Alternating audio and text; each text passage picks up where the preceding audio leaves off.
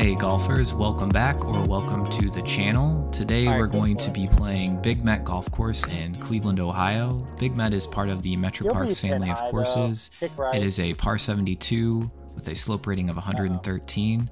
This is a course I haven't played all year. As you can tell by the foliage on the trees, this is fall golf. And as per usual, my goal today is to break 50, ideally break 45. So we'll see how that goes. I came into today's round with really no expectations of scoring. It had been a couple weeks since I got out, and I want to say that having that mindset really helped to set the tone for the round. And starting off with that par was the confidence boost I needed to really get into a groove, and as we'll see as this round progresses, score really well. I'm in a little bit of trouble here, and unfortunately I did skull that second shot, but the outcome wasn't awful. It left me with a clear shot in, and I was able to execute a nice chip on. The ball is going to have rolled just to the back end of the green, but I am putting for par, and we're going to see as the round continues that that's really going to be the strength for me today. The flat stick was firing on all cylinders. The old saying, you drive for show and you putt for dough, was really true today for me.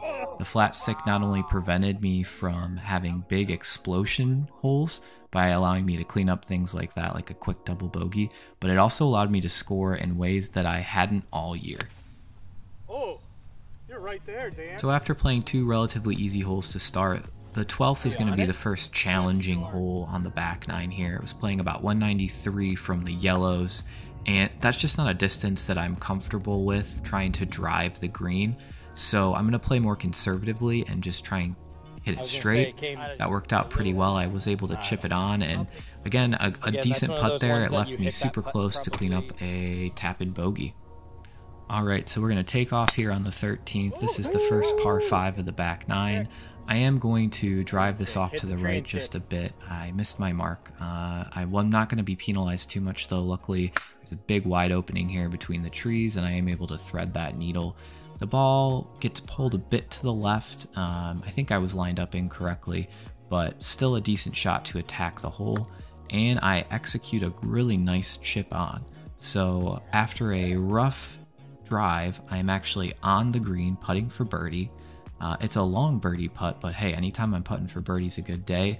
And I push it way past, almost hit the flagstick, didn't get so lucky. And lucky it didn't roll off the green, honestly. But line up this par putt, see if I can clean it up. And there it is, a second big par putt of the day. If you like this kind of content, guys, please give us a like, please give us a subscribe. It really helps the channel grow. Alright, so on to the 14th. This is another par 4, and we're going to drive the ball way down there, but it's going to skirt off to the right. Luckily, I did find an opening, wasn't in the trees, and I'm going to just be punching it back and trying to get onto the fairway, march my way down to the green. I execute that punch out really well, but then I'm just going to skull this shot and really just dribble it up there, maybe 90 yards.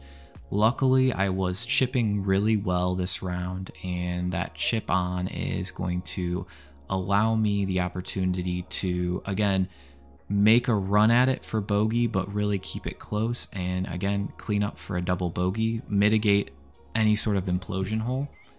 We're still on track to make 45, guys. Alright, so on to the 15th. This is a pretty straightforward par 4, and I absolutely crushed this drive right down the middle.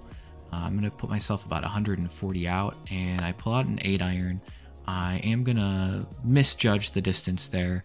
I'm going to leave it a little shorter than intended. I was luckily not in the sand, and I'm going to have the lob wedge in hand here, and I chip on, and I put it pretty close, all things considered. So I'm on the dance floor. I am putting for par. The flagstick is in a difficult spot here, and while I didn't make the par putt, I left it plenty close to clean up for the bogey.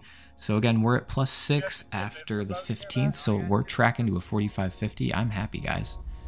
On to the 16th, second par 5 of the day, and I'm not going to hit this drive quite as well as the last hole, but all things considered, it's all right. I am a little closer to the cart path than I would have liked, but again, we're 250 out. All I'm trying to do now is march my way down the fairway, and I execute that shot well with the 6-iron, leaves me in a good spot to attack the green, and I pull out the 9-iron and I crush it. I hit it really well.